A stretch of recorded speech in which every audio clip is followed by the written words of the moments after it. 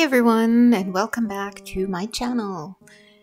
Today, as you might be able to tell by the music, I'm doing something a little bit more spooky, just slightly spooky. Even though it's not Halloween yet, but it's never too soon for a little bit of a scare. And if you've seen my previous videos, then you may have seen some of my clown kids. And today I'm doing somewhat of a darker clown kid that's looking a bit scary. Maybe you won't find it as scary. It could just be a boy wearing makeup for fun and smearing it all over his face. Or you could see a junior version of the Joker in it. I don't know, but to me it's kind of a creepy looking little boy who has clownish makeup on his face. And I'm working pretty monochromatically in watercolor mostly, with a little bit of colored pencil in the end. But yeah, I'm working wet and wet at first and then going wet on dry, which gives me more control. And I don't want to say I'm a control freak, but for some things I really like to have a lot of control, which is funny that I would use watercolor in the first place in that way, because it's the kind of medium that you would have to make peace with its very complicated nature and just let it be whatever it wants to be and do whatever it wants to do and flow freely. But I guess I've found a way to make it work for me. And I really feel that the medium that you use depends on your personality a lot. Like, a lot of people will find watercolor the most difficult. Others will find, I don't know, colored pencil probably more difficult. And it's just the type of person that you are and what you can handle and what's your way of working. And surely a lot of practice and experience goes into that as well, but there's just some things that's fundamentally ingrained in us and that we're naturally more drawn to.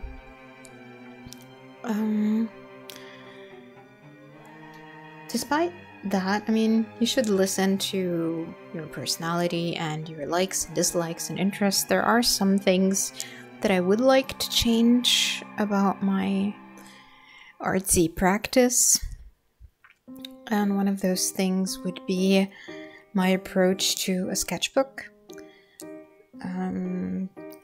I'm not really sure if there's a right or wrong way to use a sketchbook, but right now I have one that's for drawing and slightly more finished drawings, like not finished paintings like the ones you see on Instagram, but a bit more thought through.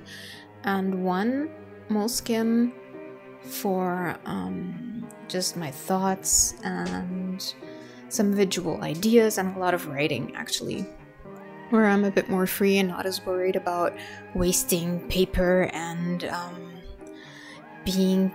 things being pretty and things like that.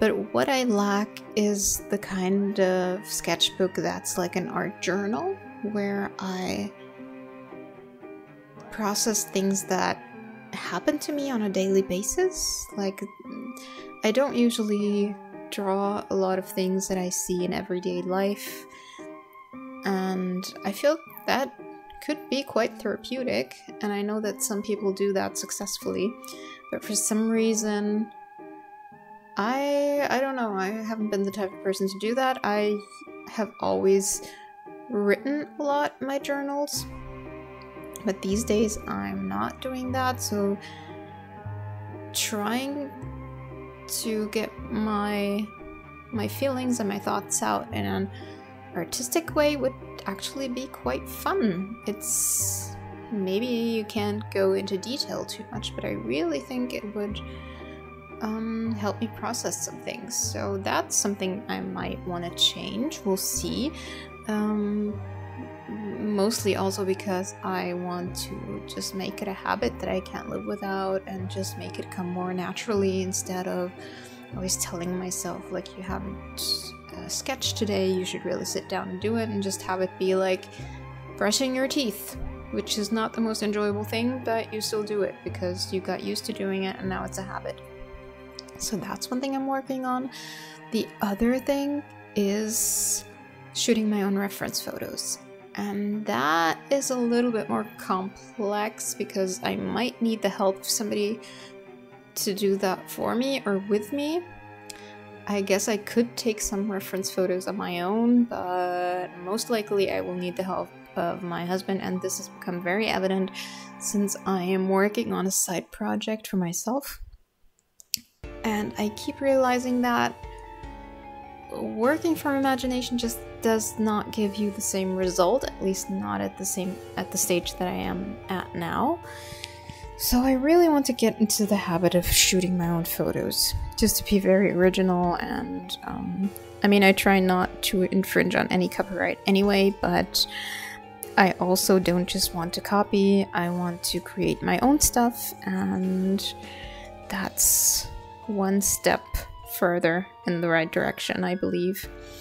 And also in my day-to-day life, I would really like to be inspired by the mundane a bit more. I would like to see things differently. Like most of the time, I'm inspired by art, by not just paintings, but all types of artistic and artisan crafts even that I see in real life and online.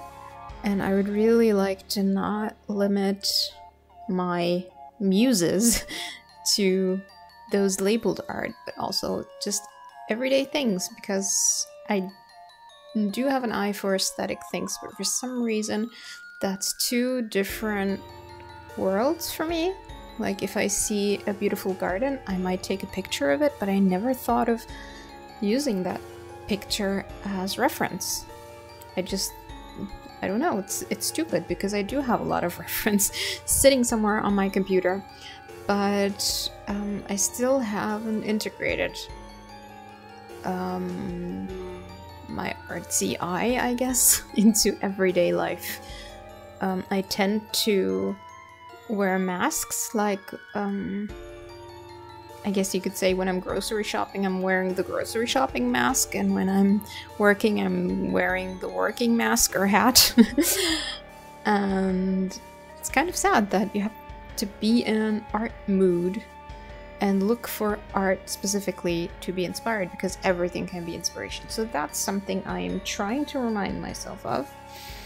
And yeah, a lot of things that I really just want to change and improve, but that's part of the fun, and thinking about it is really interesting because there's so many things that we do unconsciously without realizing it, and then you stop to think about it for a minute and you know why you're doing it or why you want to do it, and that's part of the journey, I guess. One thing that's really been bugging me about drawing and painting more is that I've gained weight. I gained another 2 pounds, which really sucks. I don't want to. I eat healthy and I cook a lot I cook everything from scratch, really, except for the occasional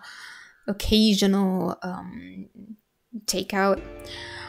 But since I'm not moving as much, I used to have a lot of jobs where I would be physically active, and now I'm not doing that. I'm sitting and drawing, painting more, and that is really reflecting on my scale. I'm not happy about that, so I will have to find a solution. I do a little bit of dance workout at home, but obviously that's not enough. I take walks every now and then, but yeah, I will have to think about how to find balance. How do you do it with hobbies like that require you sitting for a long time? Or do you also have a job where you move a lot and walk around and things like that? I would be very interested, especially for the people above 35, because that's when I noticed I could not eat the same as in the past anymore. By the way, tell me what kind of brushes you use, because I, as you can see, have a lot of round brushes. I find them very versatile because You can make broader strokes with them, but you can also paint with the tip and get into detail a bit more. I also have some flat brushes that are not as fancy. I mean, in general, my brushes aren't the fanciest because I'm a vegan and I try not to buy any products that were made from animal fur. So they're not natural hair, they're synthetic, but I don't know, they're enough for me. Maybe if I tried a natural hair or bristle brush, then maybe I would have some comparison and not like them so much anymore, but they're working for me right now. I do have a fan brush, but I don't use it as much. And then there's the filbert and other types of brushes. Some people even use sumi brushes, like those really large sumi brushes for their watercolor. So tell me, what do you use? And also, do you use the same colors for acrylic, the same brushes for acrylic as you would for watercolor? Because I actually used quite cheap brushes for acrylic in the past because I just don't want to ruin my good ones. And I kind of feel the same way about gouache right now. So tell me, what do you use?